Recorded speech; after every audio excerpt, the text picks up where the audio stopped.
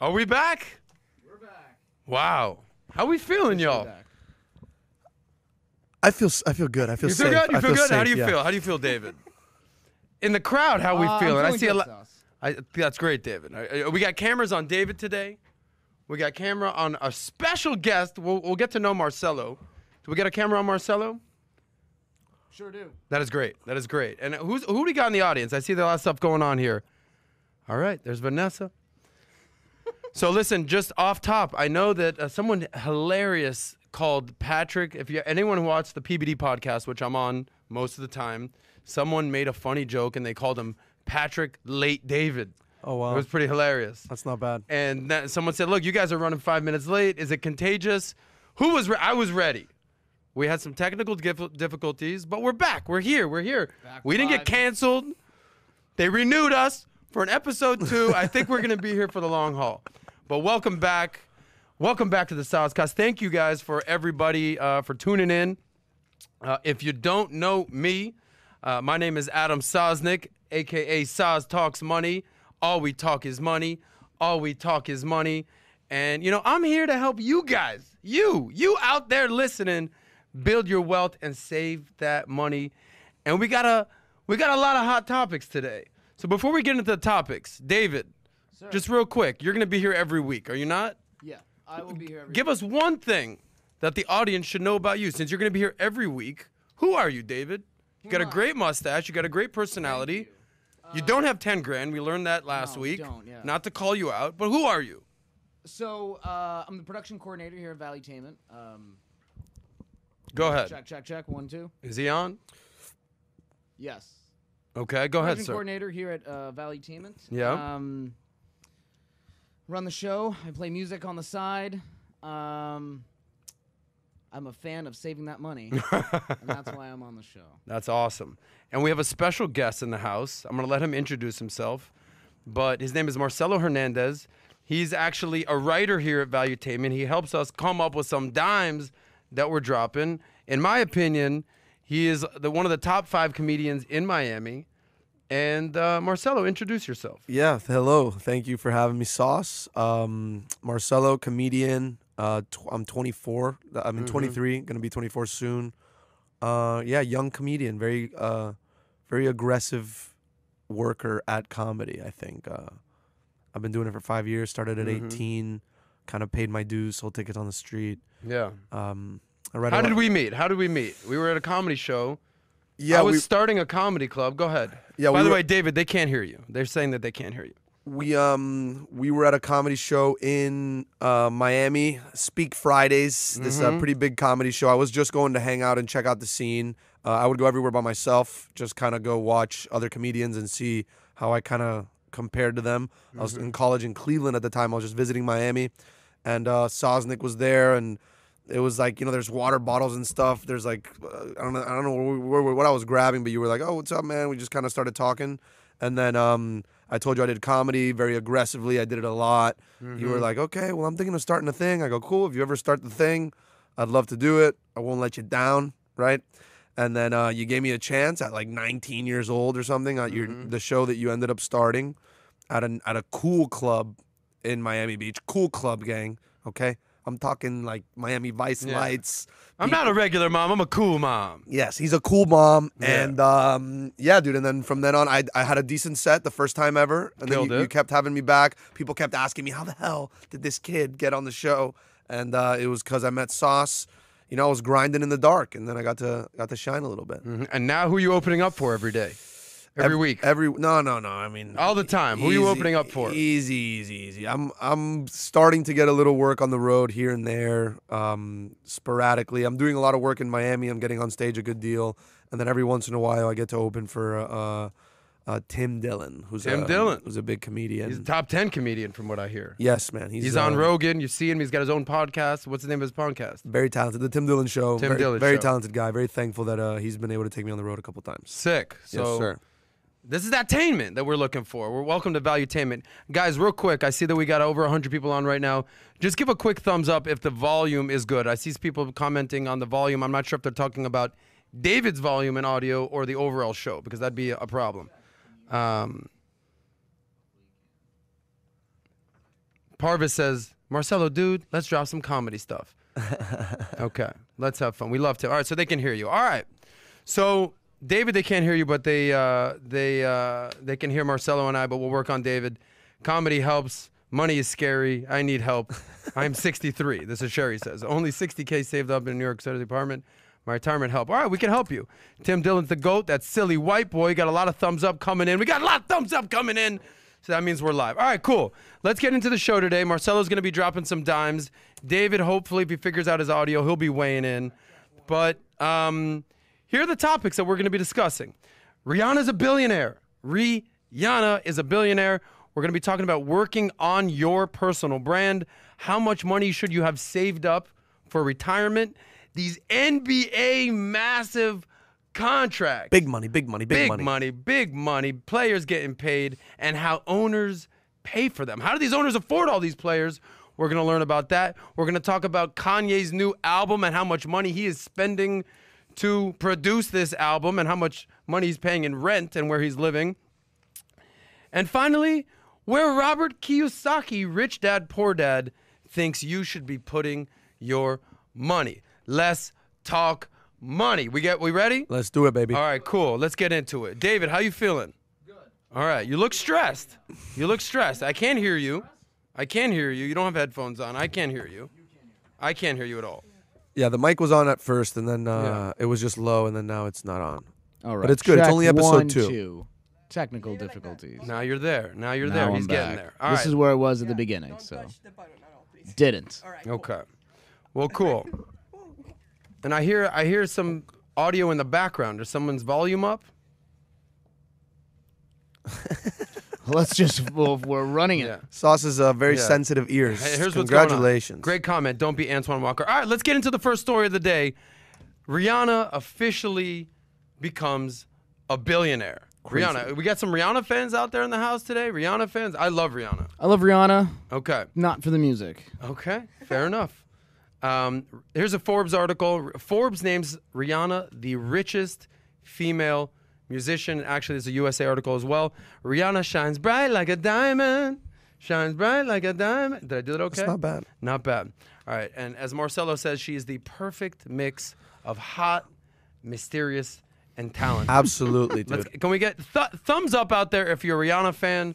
Thumbs down if you could care less about Rihanna. I'd like to see what the crowd has to say. And regardless of how you feel, put some respect on it. She just became a billionaire. Respect, you understand? with a K put at some the end. respect on that. All right, so here's the deal.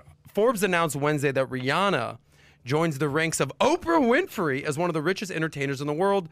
The publication estimates that her net worth stands at $1.7 billion, with most of it coming from her cosmetic brand, Fenty Beauty. We'll touch on that. The singer-turned-entrepreneur, whose real name, get it, is Robin Fenty. That explains the Fenty. There you go. She launched Fenty Beauty in 2017 in partnership with luxury goods conglomerate LVMH. Do you know what LVMH stands for? No idea.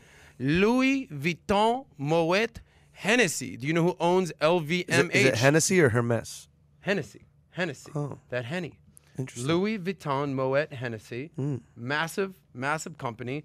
And the owner of that company is from France. You all right? He is neck and neck with Jeff Bezos as the richest man in the world. His name is Bernard Arnault.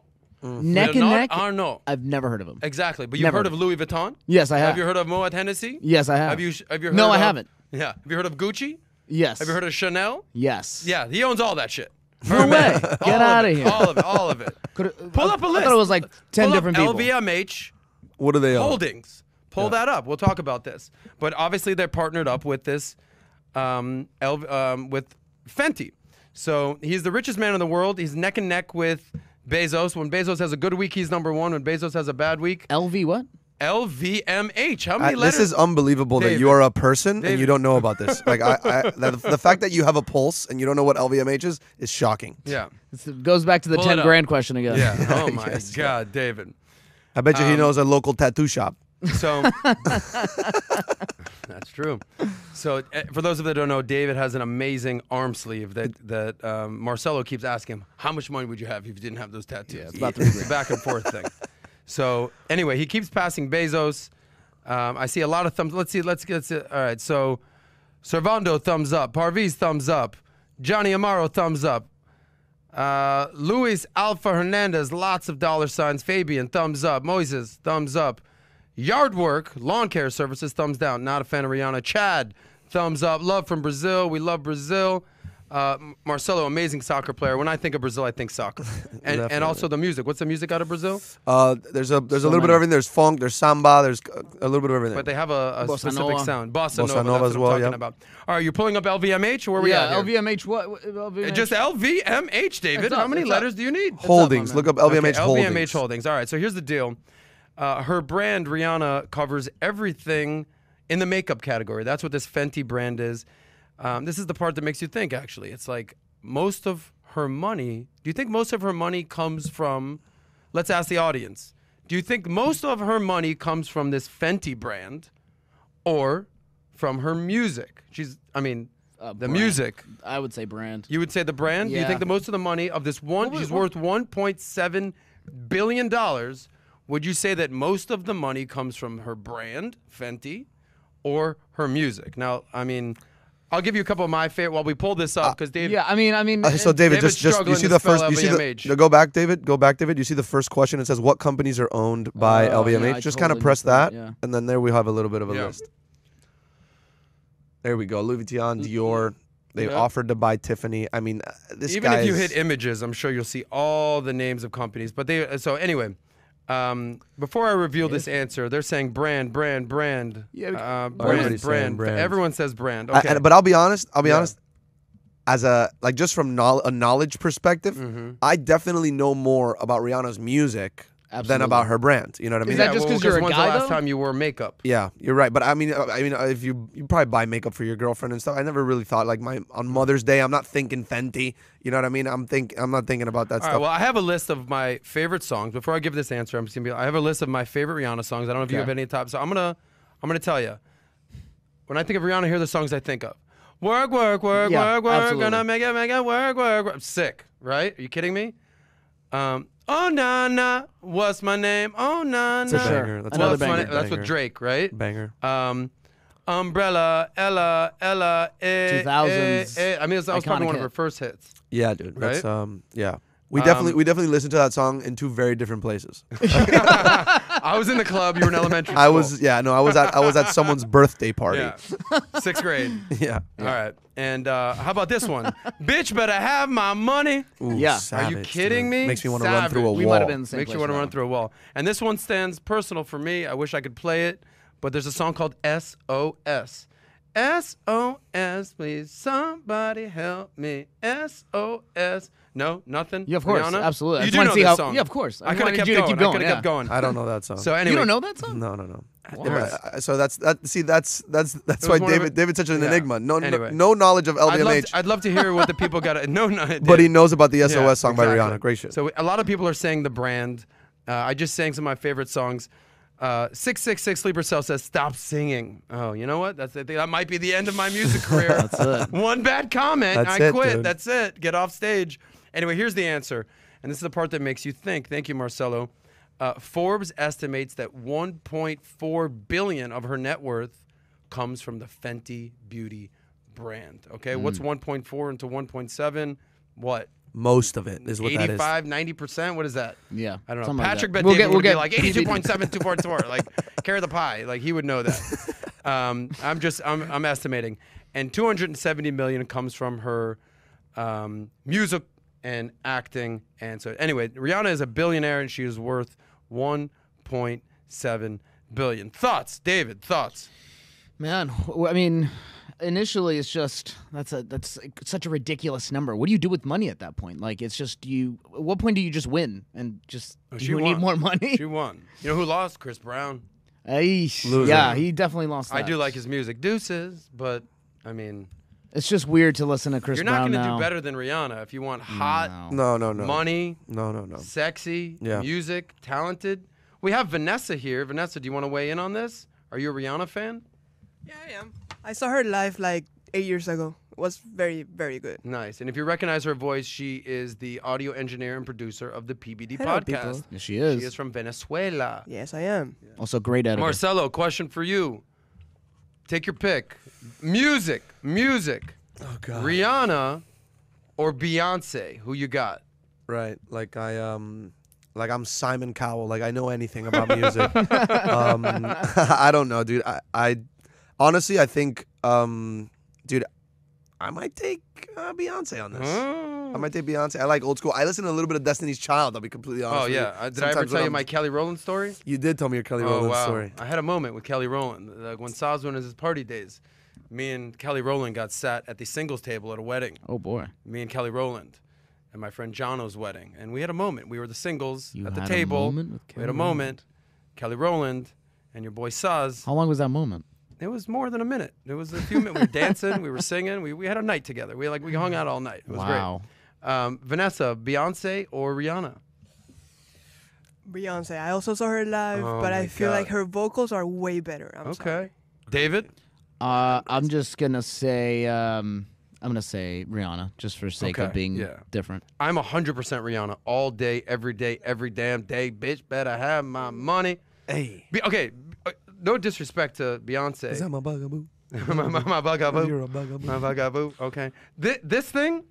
Single ladies? What do you mean this thing? This thing? Single ladies is Yeah. one of the biggest. You better put a ring on it. Are you pulling a Kanye out there? Dude. Hey, I'll respect- one of respect- the greatest albums of all time. Okay. Respect. No, but yeah, respect the single ladies. Come on. Dude, come on, Alright. dude. You better put a ring on it. Girls are still saying that.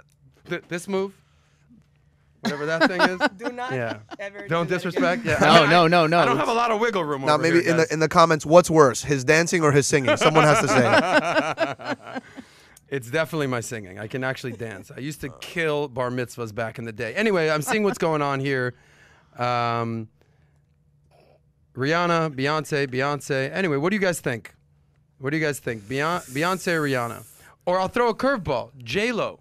I'm thinking, who are the biggest You know female what's- artists in the world? Rihanna and Beyonce never did a song together. Never been on a song No, together. they Now, compete. I They probably, compete, bro. I can nearly guarantee you that Beyonce makes more money on her music Mm-hmm. than on Oh, absolutely. other yeah. stuff. Does Beyonce have a personal brand that she's done feel like she Rihanna? has to, like- I mean, you would assume. Yeah. I mean, we don't. It's not front page news. All right, just anyway, three so dudes. what we're learning here to wrap this all Yeah, up. they're learning. What can these people take away from this sauce? You think? Here's the deal. The personal brand is that new wave, Yeah. right? So the music, she's made a couple $100 million. Not bad, Rihanna. Not But the bad. majority of her $1.7 billion is on this personal brand, and it just happens to be makeup. So, working on a personal brand, that's big. Go ahead, Marcelo. Just crazy to think that Rihanna's skin has made her more money than her voice. Like she's given such an amazing talent, golden pipes, but the way that she looks has really made people go crazy. And then I agree. she's made $1 billion. Yeah. And she's making people look good. Anyway, she's making people look good. She makes you enjoy her music, make you dance. Even Saz, don't try to do the Beyonce dance, but Rihanna, damn, I'd put a ring on that if just to, Yeah. to nip that in. That personal brand is the new wave, huh, So the Sauce? personal brand is a new wave. All right, let's segue into this next story about speaking of personal brand. Here's another story that actually came out this week. The NBA draft was this past week. We covered that on the first SOSCAST. But here's a player who got drafted. He was drafted by the Washington Wizards. His name is Corey Kispert. And he gave his advice on the NIL, which we covered last week in the podcast, which is the name, image, and likeness. And he says, here's advice to all you folks out there. He says, spend less time playing video games and more time building your brand. This is an article from MarketWatch. He says, or the article says, the so-called NIL, or name, image, likeness, that has created the chance for college athletes to cash in on their personal brand while still maintaining eligibility for college sports. But the new rules also open the opportunities for companies to take advantage of these 18 and 19-year-olds navigating the landscape for the first time. So, I played a little ball. Nobody was trying to give me any money at the time when I was playing football in North Carolina. You probably could have made a little bit of gas money, just like a little bit. selling bagels on Who knows? What you I could have done something like that. But here's what Corey Kispert has to say. He says he had a business major and he worked part way through his MBA while in Gonzaga. And Gonzaga, did Gonzaga, I think, won the NCAA championship this year. They're always in it, those Yeah. guys. They're always in it. I don't But know. They actually won it this year on a half-court, last-second shot. Insane. So he advised college athletes to work with an expert to vet out any contract proposal or hidden or hard-to-decipher terms that could hurt an athlete's ability to profit on their own brand. So that's advice to college athletes. But what can you take from this? And I actually have some thoughts on this. He says, I would have spent a lot less time playing video games with my buddies and a lot more time building my personal brand if the NAL had been around when he was in school. So that was his advice to other college athletes. But I think something that has shaped my life, I think really in my mid-30s, now I'm 40, someone said to me, they go, Saz, invest your time, don't spend your time. Invest your time, don't spend your time. So I was the king of spending time in my 20s and in my 30s. I was partying in South Beach. I was in like 7 fantasy football leagues. I'm going out. I'm bullshitting. I'm just chatting. I'm just, just like spending. I never was a video game person, but everyone has their hobbies that they like to do. I get it. Essentially what he's saying is work on something that will bring you returns in the end. Now, there's going to be a lot of people that play video games. They're like, what do you mean you can make money from video games? I was just about to say that. Okay, there are people that can do that. But that's a very small few. Would you agree? Yes. How many percentage of people, if there's 1 million playing video games, how many people are making money from it? It's got to be the same as college sports. It's got to be like spending 8%, money. like a Yeah, single it's gotta digit. I would something say narrow way like less than that. that. So like 2%. They're actually making money. Yeah. And you guys play video games? I dabble. I'm You the king dabble. of FIFA. Oh, I will you're the king destroy of you in FIFA. How much money have you made from playing FIFA? Well, ask. Do you play video games, Marcelo? Marcelo? I also play FIFA. I think me and this kid need to play FIFA. Me and David need to play Oh, FIFA. we need got to a see who's challenge. better at FIFA. Dude, let's play it. Here's our Stop first. this whole thing. Here's Let's our first challenge of the week. You guys don't know David from Adam or Marcelo from Adam, literally. Just based on their confidence and their tone, we'll each give them 5 seconds to say why they'd win. Who do you think would win a FIFA matchup, David or Marcelo? Go ahead. Give us your pitch. All right. So last year I worked from home, right? And I was a legal videographer, so I just had to set up the thing, hit record, and then I could do whatever I wanted. Boom. What did I do? I played FIFA, dude. I played FIFA 8 hours a day. There it is. There's Ultimate 8 Team hours a King, day. David, Division 1. Invest your time, spend your time. Now, college. Now, speaking of college athletes, a little known fact about my friend Marcelo, he was a college soccer player. And Marcelo, why would you beat David in FIFA? I love how David brought up working from home as if he's the only one that got to work from home last year. Who didn't work from home last year? Touche. No, just my point Oh, that I sorry, had a sorry, lot of sorry. extra Can time. we lower the AC? It's Hot. It's hot in here. Lower the AC. Sweating over here. he's Go sweat- ahead. So why would you win? I think debate. I would win because I have more experience actually playing soccer. You know what I mean? So I think there's some things Means that he, nothing. that Means he nothing, by that the he way. may not be thinking about that I know that he may not be. I have some tactics that maybe none of these kids that just spend their time on a joystick may not know about. Okay. Let's, All right. let's run it up, Let's dude. just see Let's what do the it. comments say. 8 hours a day is a lot, though. I didn't do that. I was Yeah. spending time, building my personal brand. Do you understand? David? Oh, I had great zero call. personal brand. So Zero personal Marcelo, brand. actually, comedian, built his personal brand, kills it on TikTok, kills it on Instagram, opens for a lot of comedians, especially Tim Dillon. And you've worked on your personal brand. A little bit, yeah. In college, I quit. So I quit my college soccer team my sophomore year to become a comedian. I sat down in the office with the coaches and was like, "Hey, I think I'm gonna be a comedian." They were like, "What?" And then they were like, "You're gonna have to tell the guys." I had to tell the guys. I cried in front of the guys. I go, "I'm sorry, I'm letting you guys down, but I want to be a comedian." And it's obviously paid off. And at my age, I'm getting a little bit of work, but All right, so work on your personal brand. I think the overall here, why do you work on your personal brand? So you can monetize it, so you can have a sense of accomplishment in what you're doing, something bigger than yourself, being like this Saz Talks Money isn't a personal brand. I worked in finance for 15 years. I still do. I deal with estate planning and in life insurance and investments. But I recognized, everyone I deal with is in their 60s and they're older and they're wealthier. And I recognized there was a niche in the millennial marketplace, Gen Z marketplace, that they don't learn this stuff in school.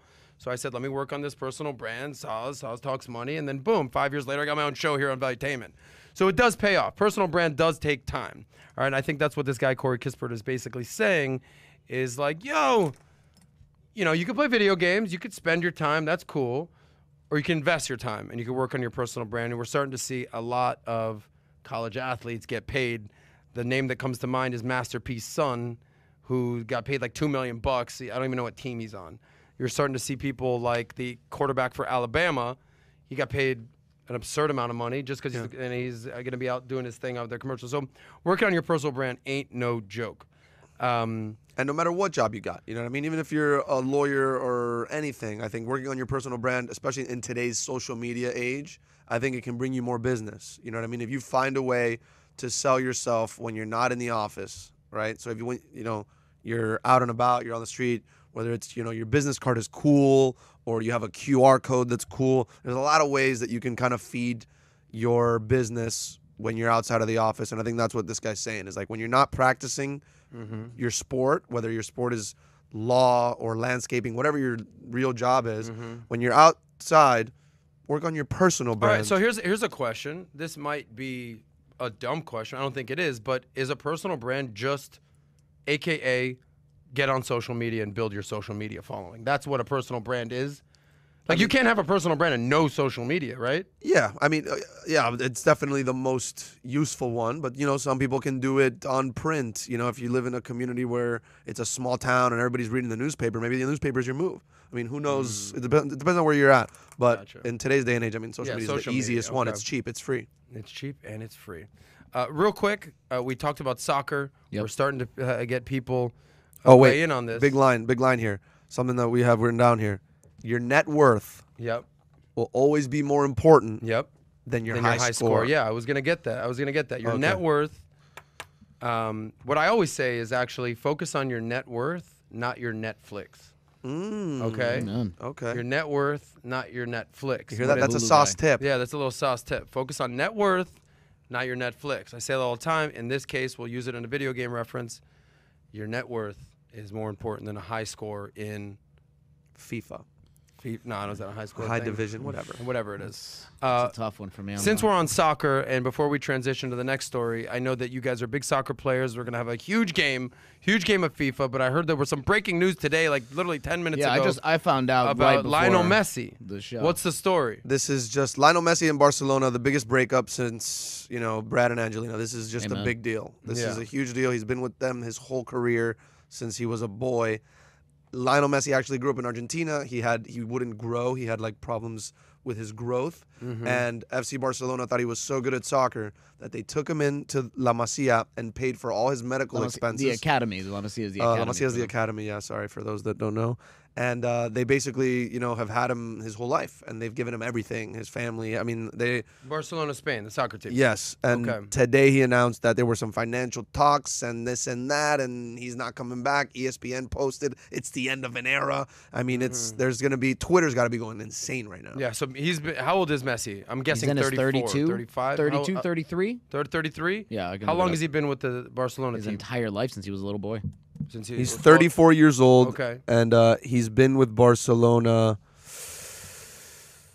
forever. Since 2004. But in 2003 is when he joined them. 2000. Oh, my God. 2000 is when he joined them. He's been with them for 21 years. Wow. There you go. I see in the comments. I'm sorry. Let me just apologize. I don't want to get canceled. I called it soccer. I'm sorry. I know it is football. It's a football. It's a beautiful game of football. But I guys, I gotta come clean. Oh boy. I'm American. Okay. I love America. We're really going to debate this right now? I love America. And I call football, and I call soccer. I said it. Did you know, actually, soccer originated Yeah. in Great Britain. It was something that they originated. They changed it up and started calling it football. It's actually, and then we the fact adopted that American football is actually called football is so stupid. American. Also, what does American mean in the sentence American football? Like violence? Like I don't, what does it mean? What is the concussions? Concussions. Yeah, right. Yeah. And that's the complaint a lot of people have when they don't like soccer. They go, "Yeah, I like soccer, it's just not enough concussions. Not like enough I need more brain people damage out for the season." 100%. Yeah. Also, there's one guy that kicks the ball in American football. One Two. guy. There's a punter. There's a punter too. There's a kicker and a punter. 1.5 guys. And It's a different guy? It's a different guy. Usually. Kicker and a punter are different. Ah, Yes. jeez. You just learned something. yeah, I did. yeah. Oh, one of the biggest podcasts on the planet right now is Pat McAfee. He was a punter. If you tried to call him a kicker, he'd wring your neck right now. Oh, he son. could Really? kick. He could kick. He could Yeah. kick. I mean, he was a punter.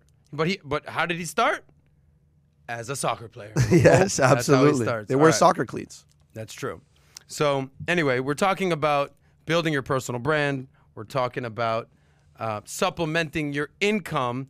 And let's transition to this next story. So learn how to supplement your income and save some of that money. So once I saw this story, I said, I got to share it with my people. I got to share it with my people. I do this for the people. You think I'm doing this for myself? I'm good. You're But chilling. I'm chilling. You know, Right, we covered it you're on the in the first. I'm chilling. chilling. This is my chilling. I want to help you guys. So here it is. Here's an article from CNBC. Here's how much money you should have saved for retirement by age 30, 40, 50, and beyond. Hey, maybe we should get everybody in the comments. Drop your age. Let's Yeah. see. Let's see what the numbers are. Let's I see agree. how much you should have saved. Drop your I age. agree. Drop your age. I would love to see how old you are. And if you're willing to do this, drop your age and how much you have saved up. Drop your age and how much you have saved up. for Let's see it. retirement. Let's see it. Okay, let's see what we got. Let's see what our people have to say out there. So let's get into this. So look, before I get started, you guys are dropping your age, you're dropping your net worth, potentially what you have saved for retirement. Amazing. Remember, these are just numbers to use as aspirational milestones, okay? Don't get too thrown off here. Where'd Marcelo go? Funko. Oh my goodness. All right, so by age Vanessa's 30. in the seat now. Oh, hot seat. All right, let's see some I don't age. know We got anything 20, about this. 30, 17, Ben, 33, 38, 29, 33, 26, 17, 63, respect, 22, 18. We got someone from Norway, Benjamin from Norway. Kai is going to be so Kai. excited about that. 14, Benny getting started early. Jay's 27. He's got 66 grand saved up. Respect. Tech 19. Servando 30, 10 grand. German Garcia 20 and a 28K net worth. Benjamin Sather, I think that says 50,000 KR. I'm not sure what that is, but respect to you. 29, 28, 45. All right, so we have people all the way from 14, 15, as much as 63. The common age seems to be somewhere in their 20s and 30s. But honestly, guys, thank you guys so much for even being here to listen to this. This show is about you. So let's get into some of these aspirational milestones. So by the age 30, you should have your annual income in savings. So by age 30, if you make 50 grand a year, you should have 50 grand saved up in your retirement, saving for retirement. So if you make 80,000 a year, by age 30, you should have 80,000 sitting in the bank. Let's just do some quick numbers. By age 35, you should have twice your annual savings. So if you're 35, you should have, if you make 50 grand a year, 100 grand saved up, okay? If you make 80 grand as an example, 160 grand. That's just basic math, okay? By age 40, you should have 3 times your annual income. So if you make 50 grand a year, that's 150 grand in savings. If you make 80 grand a year, that's the example they use, 240,000 in savings. You get the point. Now here's the deal. When you're finally ready to retire, and they say the retirement age is at age 67, you should have 10 times your annual income. That's not crazy. By age 67, 10 times if you anything make seems like a lot to me. Yeah. I'm like, really? No, okay. So if you make 50 grand a year, you work Yeah. for 40 years. Okay, I see what you're saying. Okay, you should have $500,000 saved up for retirement. If you make 80 grand a year, you should have 800 grand saved up for retirement. If you make 100 grand a year, 10 times that is $1 million. All right. On last episode, we talked about how much money you need to put away in your retirement accounts to actually get to $1 million. So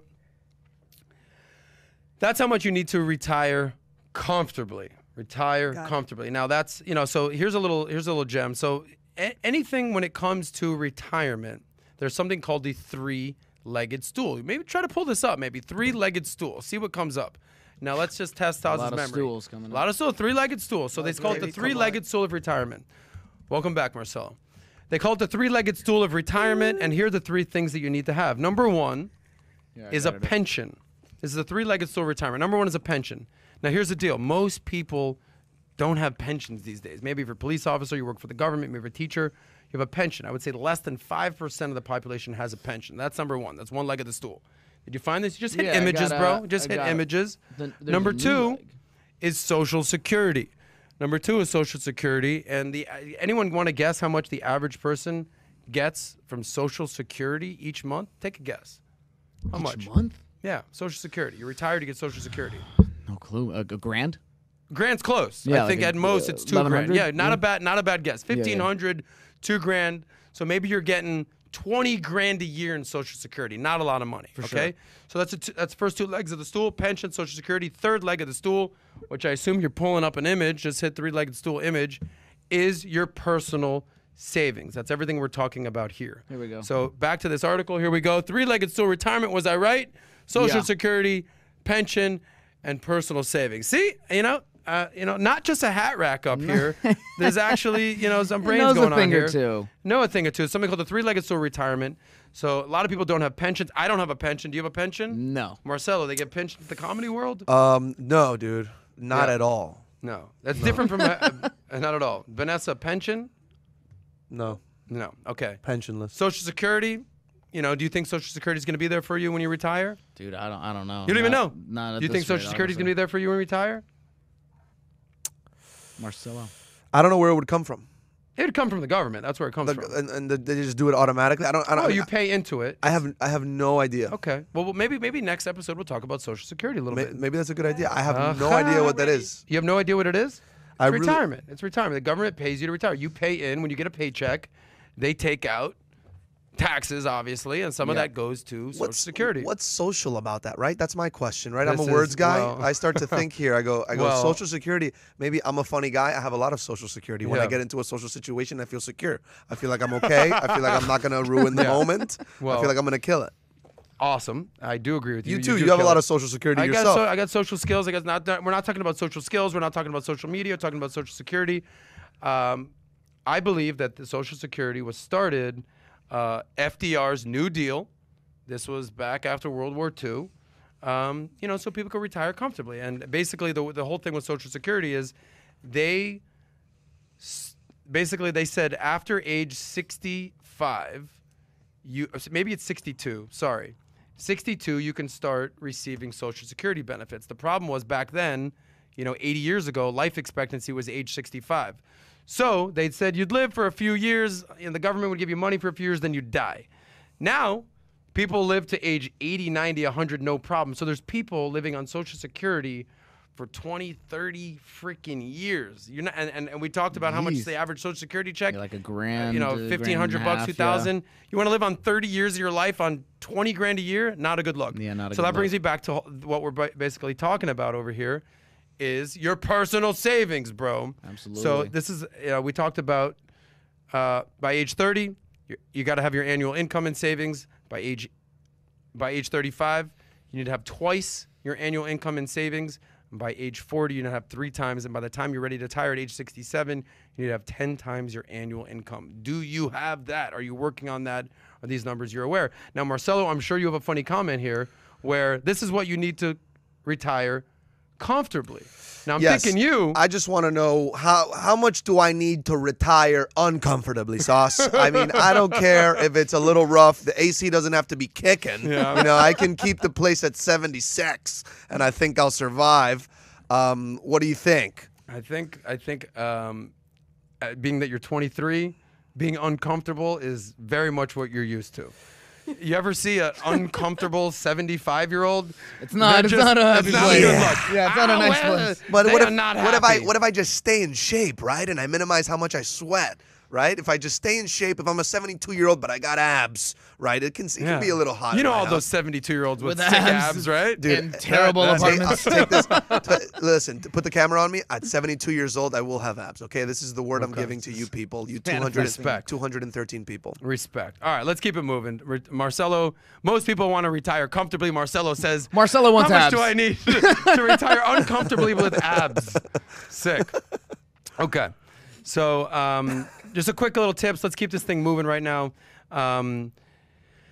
So if you're not reaching these numbers, don't feel bad, but you need to freak out. start to make some money moves. And if you're 20s, you can use the power of, you wait for it, compound interest to your advantage. That's the whole point of having an employer-sponsored 401k. If you're not familiar with this, your employer usually provides a 401k with a match. Take the match, y'all.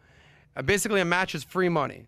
So a lot of times, employer will match up to 5% of your salary. So if you're making 50 grand a year, 5% of that, $2,500. You put in $2,500, they put in $2,500. It's kind of like you scratch my back, I scratch your back. I know that one. The funny thing about my back is It's located. All right. Hey. Shout out Superbad. Shout out to Superbad. We were talking about that earlier. So, but if your employer doesn't have a 401k, if you're freelancing or if you're in between gigs, you can set up an IRA and contribute to a fixed amount each month, and you can funnel that IRA into a low-cost stock index fund and make contributions. Basically, the IRA is the 401k for the self-employed. You know that I'm a huge fan of the Roth IRA. Roth and IRA, it's like two Jewish guys handling your money.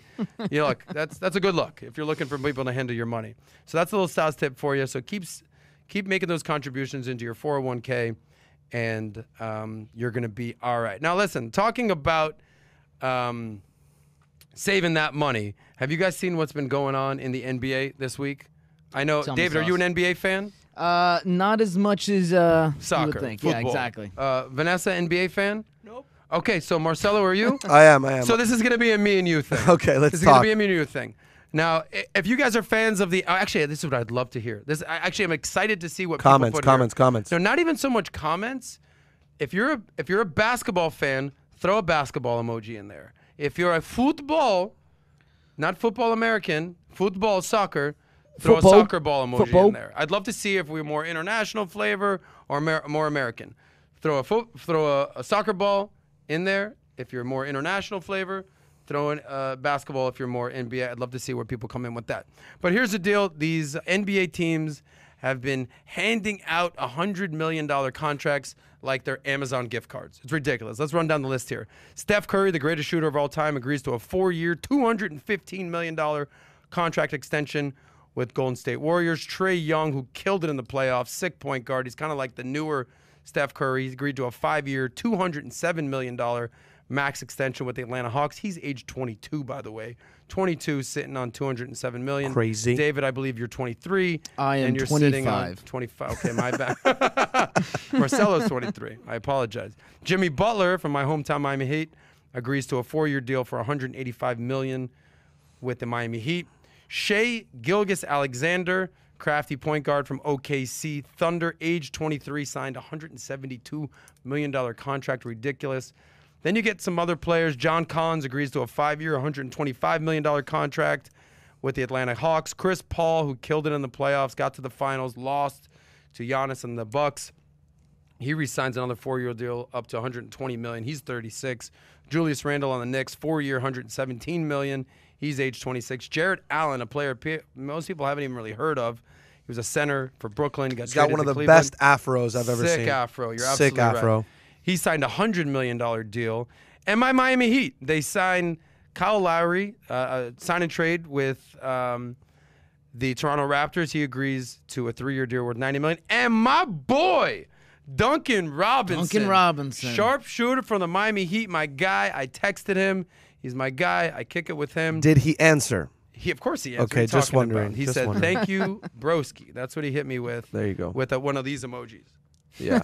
Yeah, I mean, he's rich, dude. It doesn't matter what he does. Exactly. He hit me one of those. Yeah, he can send any emoji at that He point. sent you a pineapple for all he cares. Exactly. He signed a 5-year, $90 million contract. It's the largest contract ever for an undrafted player. His story is ridiculous. We're going to get him on the show one of these days to share his story. So all these players are just getting ridiculous contracts, $100 million, $150 million, $90 million, ridiculous. But then there's some players that kind of didn't really do what they were looking for. One player in particular on the Miami Heat, his name is Victor Oladipo. He turned down a $45 million contract last year with the Rockets. Gotcha. Got injured. Oh, boy. And now he's getting the veteran minimum to stay 1 year on the Heat, which is probably, I don't know, $2 million. So he lost $43 million. You know, they say bet on yourself, bro. Yeah. Bet on yourself. Sometimes just take the money. Just take the money. Piece Take of the advice. $45 million. Piece of advice, right? You know, maybe have you ever sold yourself long? Yeah, it happens sometimes. You bite off more than you can chew. You think you're better than you are. And Something happens. Yeah, he didn't. Respect to him anyway. I think he's going to do great. And there's another guy called Dennis Schroeder. He turned down an $84 million contract from the Lakers, $84 million, and he's still a free agent. I bet you he is Yeah, he's kicking not himself. exactly happy that he turned down 84 million. No. I'm sure he'll get, It's like going 50 back in million, time and missing whatever. out on Bitcoin He ain't again. getting that, exactly. So What's crazy to me, Sauce, about this is Yeah. that I'm seeing a lot of in the comments. Yeah. There's always that big question: why do they go broke? Why do these basketball players they go broke? They have so Mm-hmm. much money. I think that everybody in every business goes broke. It's not a big story. You know what I mean? Like, I think back in the day, I remember Seinfeld, they interviewed Jerry Seinfeld. I know about comedy, big comedy nerd. They asked Seinfeld, they go, Seinfeld, what do you think about everybody thinking that comedians are depressed? And he goes, I think there's a lot of guys driving bread trucks that are depressed. That's just not a story that makes it into the magazine. So I think the same thing happens with basketball players. Everybody goes broke. Lawyers go broke. Yeah. Doctors go broke. But it's not in the news as much because these guys, they're in the front of the camera all the time. I agree. That's always like they say, why can't relationships work out in Hollywood? They always get divorced. Well, look at everybody else. 50% of the population gets divorced. Yeah, they're just not famous. They're in the headlines. I like what you're saying. Right. Anytime you want to give a random Jerry Seinfeld quick little quip story, it's encouraged. Do it. Yeah. All right, real quick, just getting back to the comments. See a lot of basketball, some boxing. Okay. Some boxing. I think I see a volleyball there. I see one soccer ball. I see a tennis ball. I see a lot of basketball. Some soccer, some football. And Iverson, best basketball player, huge money issues. Yeah, I mean the poster child for losing money is Antoine Walker. He made $100 million over his career, spent it all on and here are the things that they spend their monty on. It's always the same things: clothes, jewelry, cars. Clothes, jewelry, cars. Money, cash, hoes, clothes, class, jewelry, cars. That's just it is what it is. So save that money. I think we all understand that. All right. Save that money. We are approaching the 5 o'clock hour. We probably got, I don't know, 15 minutes left. So we've spent a lot of time on Rihanna. We did. Worth it. Started a little late. Let's get into a couple quick stories. And you might be wondering, all right, how are these basketball owners paying all this ridiculous money for these players? Here's a story that teaches you about taxes and something called amortization. Scary word. Scary word. So here's an article from ProPublica. It says it's the billionaire playbook, how sports owners use their teams to avoid millions in taxes. Here it is. When I heard this, I was shocked, by the way. I couldn't believe this. Here it is, little behind the curtain, right? So amortization allows sports team owners to take nearly all of the team purchase price as a tax deduction. Here's how it works. By the way, we talked about amortization. Which is the gradual reduction of debt over a period of time. Let's say, for example, you purchase a sports team for $2 billion, just $2 billion. Steve Ballmer, I believe, bought the LA Clippers. Steve Ballmer was Microsoft guy, right? Microsoft. Bill Gates, he was the intrapreneur. He became CEO after Bill Gates, and he bought the Clippers. And he's the guy going crazy on the sidelines, but they just can't seem to win. So basically, let's say you buy a team for $2 billion. Typically about 90% of that purchase price, or $1.8 billion if you're doing math, is amortizable. Amortizable. It's a tough word, I swear to God. I mean, even financial experts over here have tough. Amortization, amortizable. Let's call it tax deductible. Let's call it mort. Mort. Hey, Mort. You can mort it. Hey, mort that. Hey, Mort. Mort that. Which means it's treated like an asset that loses value over time. Do you hear that? It's an asset that loses value over time, much like some real estate sometimes, okay? That can be expensed, a.k.a. write-offs. That means under the tax code over the next 15 years, you can claim a $120 million expense for your sports team for your sports team each year. Let's say your sports team makes $50 million per year, and you have other sources of income that add $150 million on top of that. Normally, you'd pay almost 40% of your income in taxes. We understand that they'll be in the top tax bracket, 40%. There it is. However, with amortization, you can remove $120 million from your income, which means you don't have to pay taxes on it. Then you only pay taxes on the rest. You save about $45 million in taxes each year, or $650 million over 15 years. In some cases, owners can write off even more than 90% of the purchase price. Anyways, we're learning things here. We're learning about taxes. We're learning about Mort, our friend, amortization. There you go. Morty. We're learning how these NBA owners can just write these $100 million checks like it's nothing because they got taxes. So I go to this Here's a little sauce tip for you. So I started my career being like the networking guy, right? I was a sales guy, and they're like, we're doing my company would do a sponsor like a financial conference every year, and who wants to go? I'm there. I'll go. I'll network. I'll meet people. And there's a conference here in Florida. It's in Orlando. It's called the Heckerling Institute for Estate Planning Conference. Heckerling, and it's sponsored by University of Miami Law School. Anyway, this conference, it's all about estate planning. Are you familiar with estate planning? Estate planning, there's something called the estate tax, right? We all pay taxes. It comes out of your paycheck. We talk about taxes. We talk about Social Security. There's something called the estate tax. And basically, the tax threshold is $20 million right now, just a roundabout.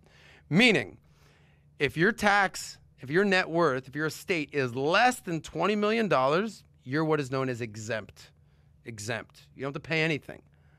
Here's the kicker. If your estate is worth more than $20 million, so let's say it's worth $100 million, you have a $100 million estate, the first $20 million is exempt, and then the remaining $80 million is taxed at almost 50%. So that means you might owe $40 million in estate taxes to the government. It's called the death tax. So growing up in Miami, do you remember what the Dolphin Stadium used to be called when you were a kid? Joe Robbie? Joe Robbie Stadium. Do you ever wonder what happened to Joe Robbie and why it's no longer Joe Robbie Stadium? No. Because Joe Robbie didn't believe in life insurance. He probably should have had hundreds of millions of life insurance. So what a lot of savvy financial advisors and estate planners do, they do at this conference at the Heckerling, they get life insurance and trusts and irrevocable trusts and ILETs and revocable trusts and trustees. And it's just like,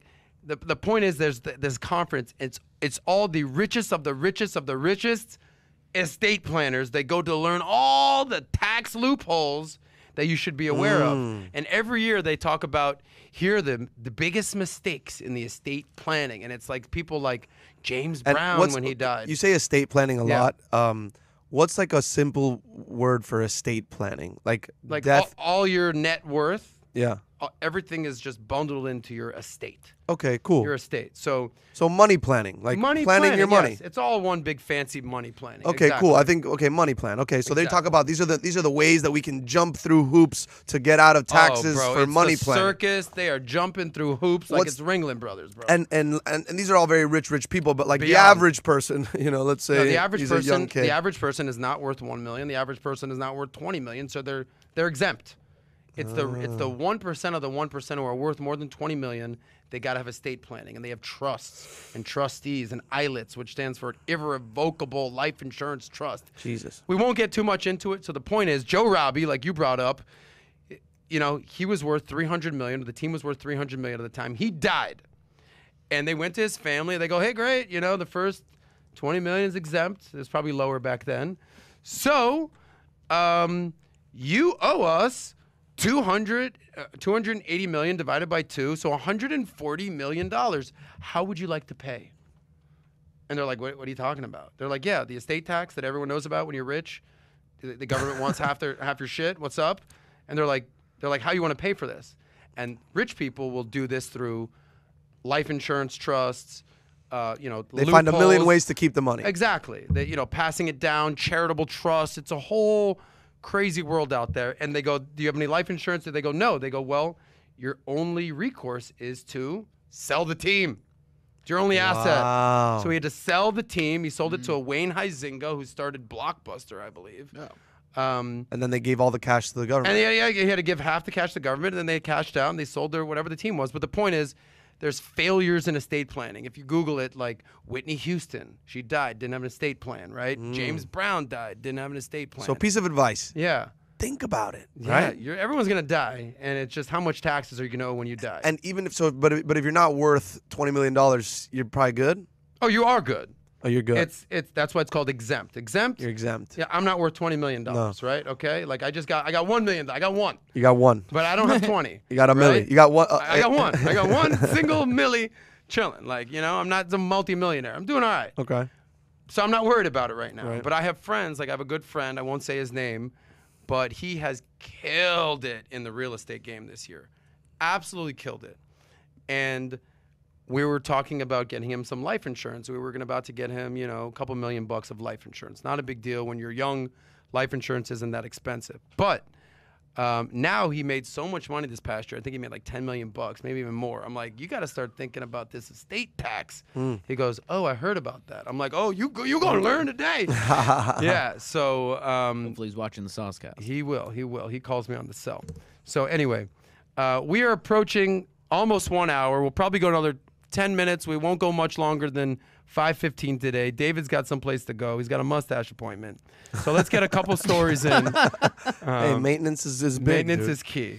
Hey, how you doing back there with the If your mustache could talk, what would it sound Yeah, like? seriously. Talk like this. Ah. So like the pimple on the back of my neck sounds like tell a you something. gigantic pimple, and that's what it sounds like. Okay. Let's talk about this story because it's coming out. Anyway, so that's a little estate planning. Did you learn something today about estate planning? I learned something today about estate planning, but I learned that I really need to work on making more money, and then that's what I really learned. It's not a problem you have right now. No, that's Anyway. what I but gathered but, as well. but let me ask you something, Sauce. For the regular person, for somebody that's just Yeah. let's call him a young cat, not worth a lot of money. Let's say, young cats and kittens out there. Yeah, go ahead. what do you recommend in terms of taxes? Like, is there a way that we can jump through some little tiny hoops? It's a great question. So most people are W-2 employees. Okay, So there's not a lot you can do. that's trouble. No, it is what it is. Like, that's how you get paid. It is what it is. Like, you're a W-2 employee. Correct. Like, your taxes are deducted. There's no write-offs. Like, Correct. you're going to take what's called the standard deduction when taxes. Not a CPA. This is not tax advice. No, not tax I'm just advice, giving yeah. you but if you work on your Personal brand, right. boom, Come back. and you start your own company, maybe it's an LLC or an S corp. Like, I'm a actual W-2 employee for my financial firm. I'm what's called a highly compensated employee because I make work off commissions. So, but I'm an employee. They take taxes. I can't do anything about it, you know. But I started my company, SOS Money, There you go. and it's an S corp, and I can do write-offs. And the first couple of years, it was just a startup, not making any money. So you can you can write off startup expenses, like you're starting up your comedy career. Right, yeah, Okay, yeah. So for our friends out there that are starting their own companies, Or their a own s- personal or a side brands, hustle. go get incorporated. Then you can write off like stuff like You food, can write off gas. Exactly, food and entertainment, gas, certain percentage of your rent. There's a lot of different stuff with that. Maybe we'll get a tax advisor to come and talk about that kind of Yeah, stuff. look into that stuff. We'll look into that. Like, what we're gonna do here, guys, is we're gonna bring experts on. The first couple shows here, by the way, if you're listening, it's just us. It's just us. Next show, I'm actually gonna be with Patrick and Patrick Bet David at his company PHP in Vegas. So we won't be doing it live. So there's gonna be probably more pre-recorded. But after that, we're gonna have guests on. We're gonna have experts on. We're gonna have financial advisors on. We're gonna have CPAs on. We're gonna have professional basketball players on. We're gonna have all sorts of people to help you learn the ropes on different things. Cool? Stick with Sauce, kids. Stick with Sauce, It's got a guys. lot We're coming. just getting started. Sauce Nation is out there. We're here for you. All right, let's get in real quick. Here's a story that I think is going to be hot off the presses over the next 48 hours. We'll see what happens here.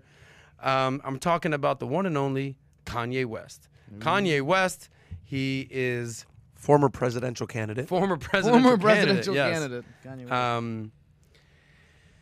He's basically paying $1 million a day to live where? In the Atlanta stadium, the Mercedes-Benz football stadium So you was said what $1 it's million called. He's paying $1 million a day. Kanye West has undoubtedly gone above and beyond to make music, and he is currently living inside the Mercedes-Benz Stadium in Atlanta to complete his new album, Donda, which I believe is the name of his late mother, and he's sacrificing his comfort and reportedly costing him a fortune. Apparently, he's paying $1 million a day, and Marcelo had a great joke. He says it's the most expensive downgrade / upgrade that you could possibly make. So, because he's living in this $2 million square foot building, a huge stadium. Insane. But basically, he's set up a little residence, a temporary residence, in one of the locker rooms, converting it into a recording studio to finish the recording and mixing with Mike Dean. And they took a look at his bedroom, and it's a one little tiny bedroom with a single bed, a flat screen TV, and a digital clock hanging on the wall. Just Kanye doing Kanye type things. Insane. And he's paying 50 cents a square foot 50 cents a day. 50 cent, a 50 cent reference in a Kanye. So is he saving that money? Absolutely He's not. not. No, he's absolutely He's not saving blowing that money. That's how much money he has. Kanye, if there's anything about Kanye, musical genius. Would you agree?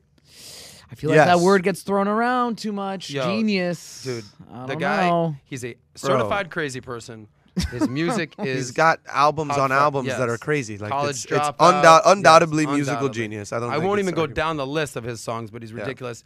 But he ain't saving that money apparently on his rent these days. Not a financial genius. What's the most amount of money you've ever spent on a vacation? Like meaning to vacation? stay at a hotel. Most amount for those of us listening in the audience. Most amount you've ever spent to stay at a hotel. Let's see it in the comments too. For me, it's probably $2,500. Whoa. Nice. Okay. When I go on vacation, I like a nice hotel. I like to indulge. Wait, I don't want to be like, you know. $2.5 grand on how many nights?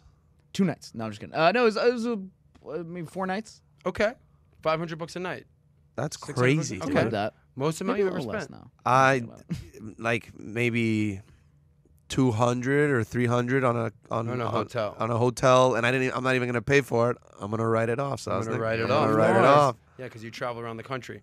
You know what's funny is I don't think I've spent a lot of money on hotels because I get them paid for, like from work. Like I travel a lot for business. Right, you're the conferences. networking guy. They No, send Dude, you. don't I've have that stayed at the luxury. Ritz-Carltons. they I've just stayed at send the ya. Montage in L.A. Oh gosh. And I haven't really. Probably the most I've ever paid is when I was with my ex-fiancés. Whatever, we won't go there. But we went to Europe for a month. We were boy. doing Airbnbs, but I saved that money on Airbnb. Airbnb, if you're staying long term, way better than a hotel. Kidding me? Is there a vacation tax write-off? Do you get like a little vacay? I don't think you get No, vacation huh? tax write-off. I don't. When we talk to our CPA, Yeah, we gotta ask him those questions. Look at this. Some silly people. white boy spent $5K. You silly white boy. Marcus Garvey $500. What's up, Marcus? Justin $1K. Juan Garcia $700 for 3 nights. All right. You know who actually? What's funny? The Biz Doc. We all know Biz Doc from Biz here at Doc. Value Tammy. Does his case studies. He says, I came here, because he travels, and he goes, I got a rule. I'm not paying more than $200 a night for a hotel. Yes, That's Biz his Doc. rule. Yes. And he basically was like, save that money. Save that money, BizDoc. And he's like, that's my rule. If I'm by myself, that's my rule. $200 max. Max. If I'm with my family, I'll spend whatever it is. Sure. And I actually have a very similar philosophy. If I'm going out, if I'm with a girl, and we're going on a date or we're traveling, I'll got pay. it. Like, Yeah. like it's all good. It's like it goes with. If I'm by myself or I'm with the homies, bro, we'll go. Let's go eat Subway. Like I don't care. You're We'll living go- like Kanye when you're on I'm your just own. saying, like, there's certain times you need to save that money. Yeah. and, like And with the boys, you don't Yeah. pay for your boys. You split it. You split it. You split it, or you Yeah. get some guy to split it, and then everybody Venmos them. Yeah. You know what I mean? Yeah. The classic. Something I split tells it with a me- girl too. I'm not paying that. Oh, you're splitting with a girl? Okay, I respect. That's a whole nother topic. Yeah, that's a whole day. no, I'm Something kidding. No, tells I'll- me, I'll get it. Marcelo, Yeah. that you would, in retirement, live anywhere uncomfortably if you had sick abs. Something told me that you Yeah. would just. As long as I've got the abs. I mean, and I'm gonna quote something very old here, Sauce. I'm sure you've heard it because you are very old. Health is wealth, ladies Health and is wealth, gentlemen. that's true. So That's true. you know what? Okay. If I'm in a shack but I got abs, don't worry about me. That's true. That's true. We'll save a couple other stories for the next episode. The next episode will be next Thursday. Now, as we do every episode, we're going to get into your Q&A, and we're going to answer some of the trending topics. Every Thursday before the show, I do a Q&A on my Instagram, Sauce Talks Money. If you're not following me on Instagram, you got to do that so you can ask these questions so we can answer your questions. And by the way, if you're not subscribed to Valuetainment, go ahead and do that now. Go ahead. If you're not subscribed to the SOSCAST and Valuetainment, go ahead and do that now. It's only the beginning, baby. It's only beginning. We're just getting started. We got David here. We got Marcelo here. We're going to be here more often. We're answering your questions. This show is all about you. What I love about personal finance, it's your money. Personal, you, finance, money, personal finance, your money. This whole show is about personal finance. We're going to have value, and we're going to have that attainment. We're going to have that attainment. So here's some of your questions. I have not, I've printed them out. I do not have anything scripted. I'm just going to go one by one. There's about 15 questions here. We'll try to fire away real quick. If you guys have any quick responses that you want to chime in on, go ahead. But here are some of the questions. What's a rookie mistake someone in their 20s can make with their money? This is from Jonas A4K. A rookie mistake that someone can make in their 20s. My answer would be not understanding that you're going to be 25, you're going to be 30, you're going to be 35, you're going to be 40 like your boy Sauce here, you're going to be 50, and just blowing it all and going hard at age 27 and thinking there's no tomorrow. It's a myopic view of life. You're going to be 25, you're going to be 30, save that money. Don't like there's always going to be time to party.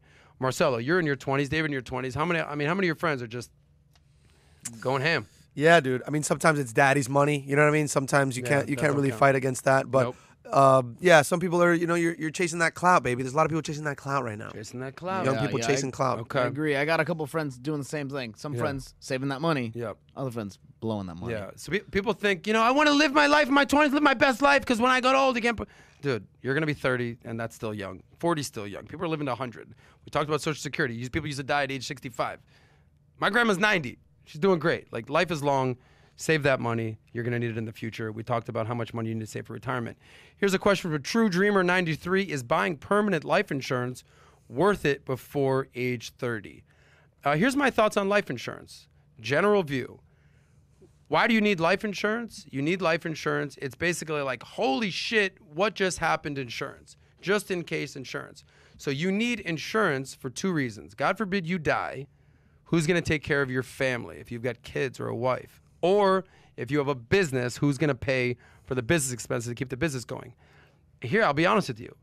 I don't have life insurance. I'll need to get it when I have kids. But if you don't have kids, there's no necessarily reason. Now, people will say that the flip side of that is the younger you get it, the cheaper it will be. I get that. But my philosophy is buy term and invest the difference. There are some good permanent products. So with life insurance, it's called term or perm. Term is like renting. Perm is like buying a house. Perm, it's up to you. Term is way cheaper. Permanent is way more expensive. You can grow cash value. There's whole life. There's IUL. There's UL. There's VUL. I know this stuff like the back of my hand. But if you don't have kids and you don't necessarily have a business, you don't necessarily need life insurance. So the question, True Dreamer, is buying permanent insurance worth it before 30? It depends on your situation. Do you have kids? You let me know. You want to chime in there? No, I know nothing about that. Gotcha.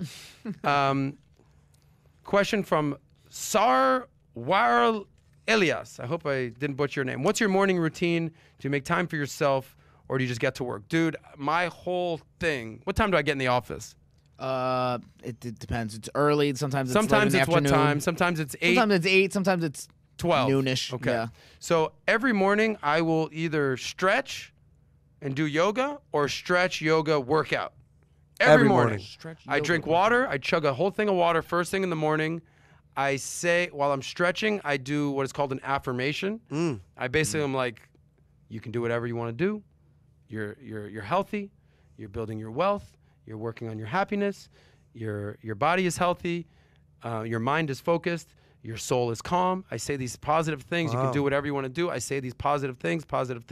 I express gratitude. I say what I'm thankful for. I do this.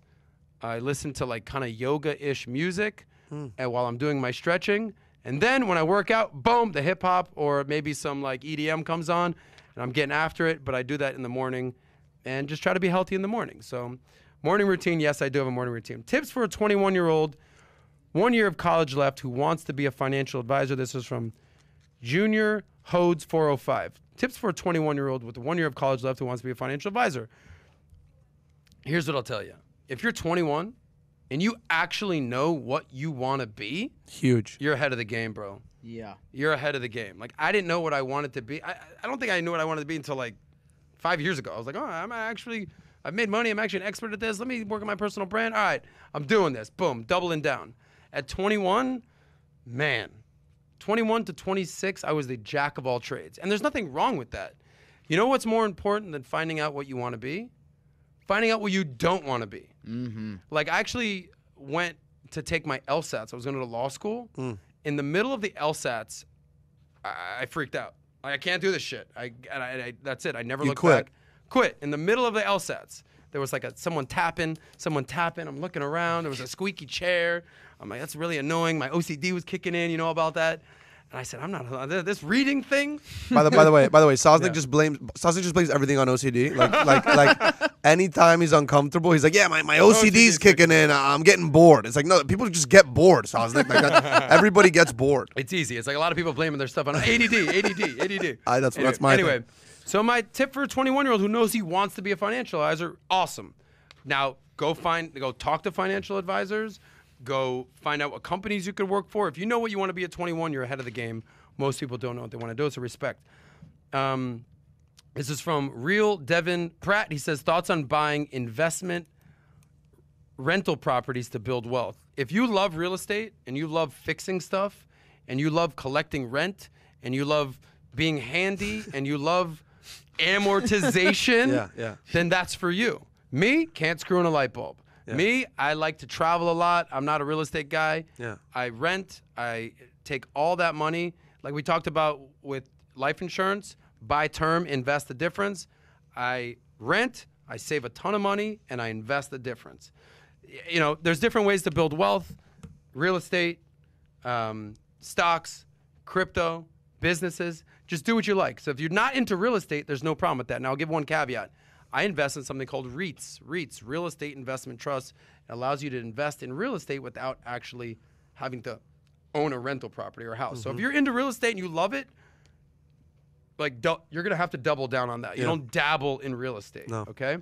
You're going to have to hire a landlord or a property manager. You're going to have a guy. My mom does real estate. She has a guy. Like if anything happens, she's got to call the guy. Well, it's not even a guy. It's guys. If you own a house or rental property, you got to have guys. You got to have a pool guy, a maintenance guy, a handy guy, a lawn guy, a toilet guy, a plumber guy. You can find a guy though. There's a guy. Does it all? There's a guy out there that's just a savage. Jack of all trades. Okay, that's true. In Miami, that's Miami. You know, it's a Cuban guy. It's Absolutely. I can take care of it, bro. The toilet's broken. I fix it. Oh no, is the garage? Nah, I fix it too. Like he can do anything. Yeah, but what about the refrigerator? The fridge? No, I said fridge. I got it. All right, well, actually, this is a perfect caveat. Real estate, this is from GOLR24. Thank you guys for hitting up my Saws Talks Money Instagram and asking these questions. They says rank 1 through 3 in terms of importance. Real estate, stocks, crypto. I'll say for me, it's stocks, real estate, then crypto. Crypto is probably 5% of my net worth. Despite not owning real estate, I do own real estate trusts. But to each their own. I know people that don't mess with the stock market, they don't believe it, and they love real estate. And believe me, if you've ever seen any of my Man on the Street stuff on Valuetainment Economics, there's people that are all about the crypto. There's people that have 99% of their wealth in crypto. It's a little risky to me. I'm a Sosnick student right now. I go savings and then stocks, and that's it. There you go. I got nothing else. Cash, savings, stocks, cash. What's your favorite investment book or course? You know, it's something that I've read a bunch of money books, investing books, something that just made it, like I read it and I was like, okay, I got it now. I don't need to be this guru of all things. It's actually pretty simple. And it was the Boglehead's Guide to Investing. It's written or based on the beliefs of Jack Bogle. Jack Bogle was the founder of Vanguard. They're the largest mutual fund in the world. He's the big believer in index investing, sort of the granddaddy of that. And that worked for me. But I will say another book that I love was Think and Grow Rich, Napoleon Hill. Amazing book. Helps you manifest what you're thinking. And How to Win Friends and Influence People. And then for business books, I'm going to give it a shout out to my guy, PBD. Your next five moves. 5 moves. Gotta read it. When are you opening up? So Black Rock Trader says, when are you opening up the phone lines for the podcast? That is happening. Probably episode 4 or 5. Yeah. But we're going to be taking your calls. Best investment for tax-free wealth. We talked about this earlier. This is from Daniel Orsornio. Roth IRA, bro. You'll never get taxed on that again. That is after-tax dollars. When you retire, you owe 0 in taxes. What's the worst type of person to have in the CEO seat? That's a good question. The worst type of person to have in the CEO seat. Here's what I'll say. There's a difference between a boss and a leader. Okay? Right now, I work for a leader, Patrick Bet David. He's a full-on leader. And I've worked for people who are bosses. And the difference is between a boss and a leader is hammer, hammer, hug. A boss is hammer, hammer, hammer. Yeah. That shit gets old real quick. I also feel like there's the two words that come to mind is it feels like a boss is somebody you work for. Yeah. And then a leader is somebody you work with. Oh, dropping dimes here on the SOSCAST. Thank you, Marcelo. How much per paycheck should you put into savings, paying off debt, and use for fun? I love that question. That's from Luke Hauser. There's something called the 50-30-20 rule. 50% of your paycheck should go to your needs, 30% can go to your wants, and 20% should go to your savings and or paying off debt. Google 50-30-20 rule if you want to learn more about that. Similar question. This is from Sparsh K00. He says, save that money, invest that money, or pay off debt. So I have something called the 6 principles of wealth, and I'll run through them real quick. Number 1 is having a game plan for your money. That's a budget. Number 2 is paying off your debt. Your debt is your money going backwards, especially high interest rates, high interest debt, credit cards, 20%, cars, 25%, whatever it is, it's insane. Pay it off. Number 3, save that money. You save up 10 grand to have a cushion, an emergency fund before you start investing. Then you can start to invest and build your wealth over time. Then you can insure, protect your wealth. You know, we talked about life insurance. Last but not thing, you're chilling. So depends on where you're at, but paying off debt, get that shit out of your life, save that money so that you can start investing. He also asks, what do you think about investing in gold right now? Gold, silver, they're Kiyosaki said something about this. Yeah, Kiyosaki. Recently. We'll cover Kiyosaki on the next episode. Yeah. Favorite food? I gotta go with sushi. What's your favorite food? Favorite food? That's from Joanne, by the definitely way. Vietnamese pho. Vietnamese pho. I mean, Marcelo? that'll be my last meal. You can't say Chipotle, bro. No. Favorite food to say? Pho. Don't like to eat it. Like to say it. Pho. Let's have some pho. Favorite food to eat? Sushi, dude. I'm going to go with you. Okay. I'll go to a sushi spot. Maybe we go get sushi after this. Count me in. Okay. And last question. What sports did you play as a kid? Anything with a ball, I dominated. Basketball, football, baseball. I was actually pretty decent at soccer. I was good with balls. Anything, that's a joke right there. Sure, people were making jokes. Anything with a board, horrible. Yeah. You're not too Skateboarding. shabby at cornhole. That's a board I'm and a good. bag. Yeah, I'm good at ping pong. I'm good at tennis. I'm good at anything with a board. Wakeboarding, surfing, skateboarding. So weird. Skiing, snowboarding. You'd think horrible. someone that's such a dominant athlete would I don't know. have balance, but I guess it just not. didn't work out. Yeah. Anyway, thank you guys for the questions. Thank you guys for staying tuned. Thank you, David, for doing what you do. Thank you. Clap it up out there. Proverbial clap for Marcelo. You're going to hear proverbial more claps. from this guy. I hope that you got some value from all this, and I hope that you were tamed here As on well. Valuetainment. Look Were you at not that. Valuetained? Anyway, thank you guys for being a part of the SOSCAST this week. We'll see you next Thursday. Enjoy your weekend. And remember, save that money.